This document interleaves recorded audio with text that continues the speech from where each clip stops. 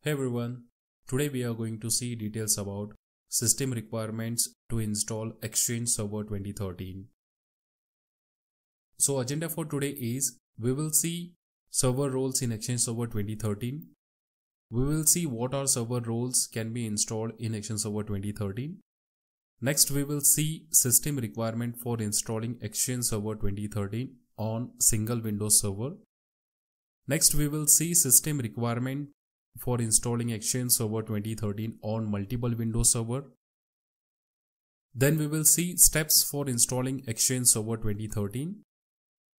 In the last, we will see post-installation tasks after installing the Exchange Server 2013. First, we will see what our server role in Exchange Server 2013 can be installed. So Exchange Server 2013 that has 3 server roles that can be installed. These are client access server role, mailbox server role, and edge transport server role. The hub transport server role, which was there in the previous version of Exchange server, is now divided between client access server role and the mailbox server role.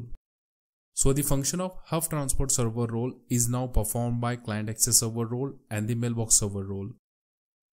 So in Exchange Server 2013, these 3 server roles can be installed. Here in this, the client access server role and the mailbox server role can be installed on 2 different Windows server or can be installed on a single Windows server. The edge transport server role is always installed on single Windows server, and this server role is installed on non-domain joined machine. This server role is designed to sit in demilitarized zone or the perimeter network in your organization.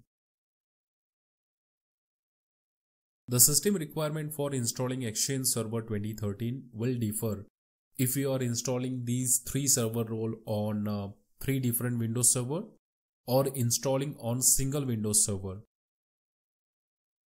Here the single Windows server means installing mailbox and client access server role on single Windows server, and the edge transport server which will always be on different non-domain joined Windows server. The system requirement will also differ for memory requirement. If we are installing Exchange Server 2013 on single Windows server or on multiple Windows server, it is recommended to have minimum 20% free disk space should be available on disk drive where the mailbox database is hosted. If you are hosting user mailboxes on on-premises server, this requirement should be met, or else the mailbox database will get dismounted. Now we will see memory requirement for installing Exchange Server 2013 on single Windows server. If we are installing mailbox server role and the client access server role on single Windows server, then we need to have minimum 8 GB of RAM and minimum 30 GB of hard disk. This is the minimum requirement. And if you are planning to host all the user mailboxes on on-premises Exchange server and you want to save all the logs on on-premises Exchange server, then you have to add more memory. It depends on your organization requirement. To install edge transport server role, we need to have minimum 4 GB of RAM and 20 GB of hard disk.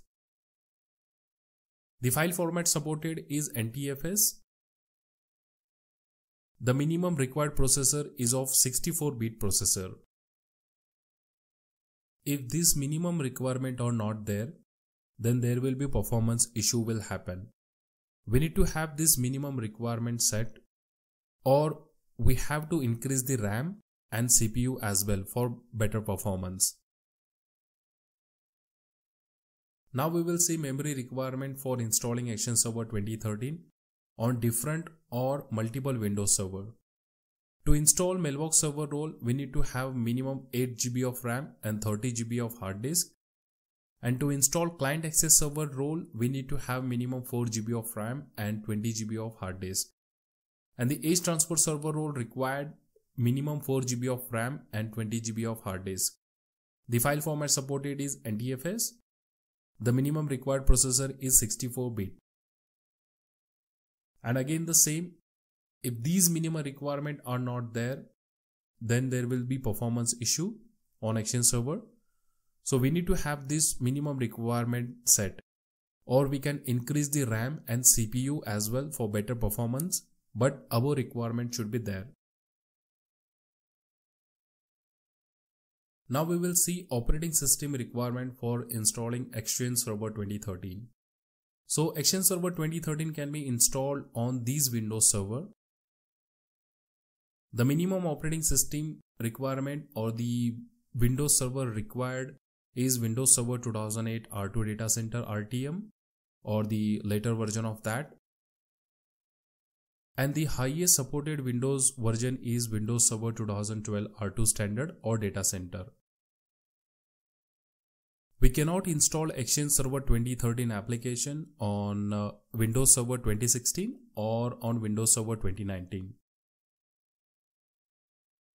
I would prefer to install the Exchange Server 2013 application on Windows Server 2012 R2.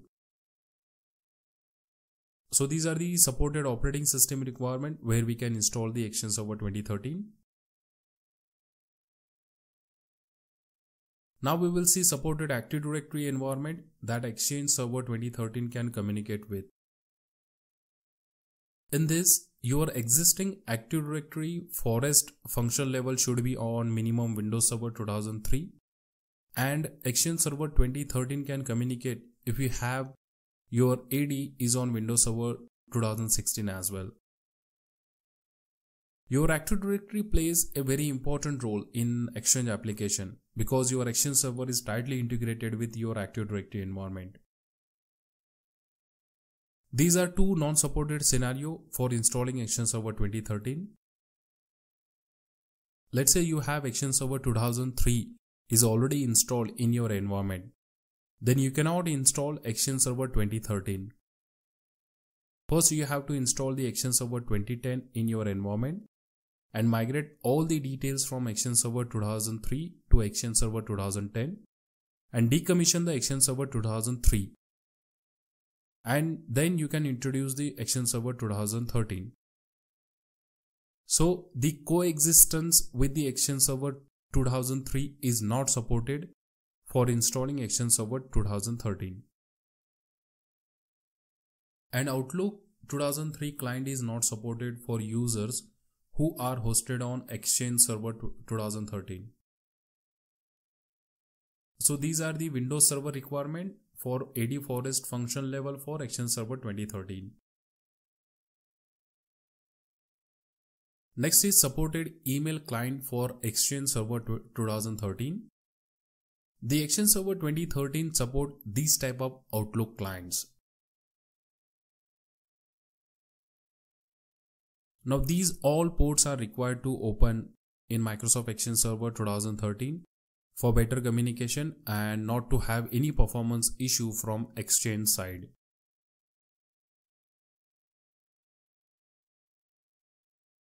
Next we will see prerequisites for installing Exchange Server 2013.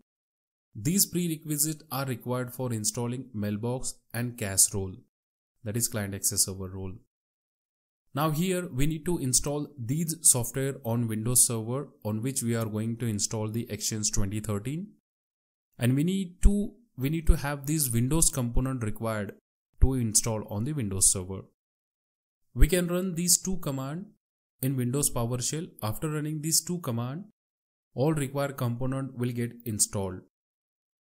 And we need to download these first 5 software from this URL, that is Exchange Server 2013 prerequisites. After installing this Windows component and software, we need to restart the server. So these are the mandatory prerequisites for installing mailbox and client access server role. Now we will see required prerequisites for installing Exchange Transport Server role. We just need these 3 softwares and only this Windows component, as this server role is installed on non-domain joined machine. We don't need other Windows component. You can download the software from this URL and more details are available on this URL. Next we will see some of the best practices for Exchange Server 2013. So before installing Exchange Server 2013 for first time in the production environment, we recommend you to first install this Exchange Server 2013 on test environment. With this approach, we can reduce the risk in our production environment and we can test all the details that we want. And the test environment will act as proof of concept for your Exchange 2013. It is not recommended to install the Exchange server on domain controller. If you are planning to install the Exchange 2013 on your existing server where your Active Directory server role is installed, then it is not recommended from Microsoft side. You need to install the Exchange on different server and the Active Directory on different Windows server. The reason it is not recommended because let's say if you are planning to perform any activity on Active Directory and if you need to restart the server or shut down the server for some time, then that change will also affect on your Exchange as well. If you install the Exchange on domain controller, you will face issue with the Exchange services and with the Exchange permissions as well. So it is not recommended to install the Exchange server on domain controller. And once the Exchange server is installed, we cannot change its installation path. Let's say you have installed the Exchange under C drive and after successful installation, you cannot change the path of Exchange to some other drive. The Exchange installation path will remain same. Now these are some post-installation tasks that we need to follow. After installing Exchange, first we have to apply the product key. A product key tells Exchange Server 2013 that you have purchased the standard or enterprise edition license. To check more detail about the standard or enterprise edition license, please check my separate video. The link is in I button or I have provided in the description box as well. Next, we have to configure the mail flow and client access. In this step, you have to configure the send and receive connector for email flow. And for client connectivity like Outlook or ActiveSync devices, you have to configure the virtual directories and certificates on Exchange Server 2013. In the third step, we have to configure the internet mail flow through a subscribed edge transport server. To establish internet mail through an edge transport server, subscribe the edge transport server to an Active Directory site. This will automatically create two send connector required for internet email flow. If you don't want to subscribe the edge transport server to the Active Directory site, then we can create the send connector manually to establish mail flow between your mailbox server role and the edge transport server role. Next, we have to verify the Exchange 2013 installation. There are multiple ways to verify the Exchange Server 2013 is correctly installed or not. We can run the command get-exchange server and we can check for the output like the build number of the Exchange that is installed. We can verify all the Microsoft Exchange related services are correctly installed and those services are in running state. We can verify all the server component state and all the server components should be in active state. Next, we can verify the Exchange installation from the Exchange setup log and we can verify the details like Exchange is correctly installed by sending and receiving test email. Next is installing the Exchange Server 2013 management tool. Now these Exchange 2013 management tools are automatically get installed when you install the Exchange in an unattended mode, and if you are installing the Exchange with graphical user interface or with GUI, you need to select an option to install the Exchange 2013 management tools. Now this is all about system requirement for installing Exchange Server 2013. We will cover the Exchange 2013 installation with practical in another video. If you have any questions or suggestions, please do let me know in the comment section. And finally, thanks for watching.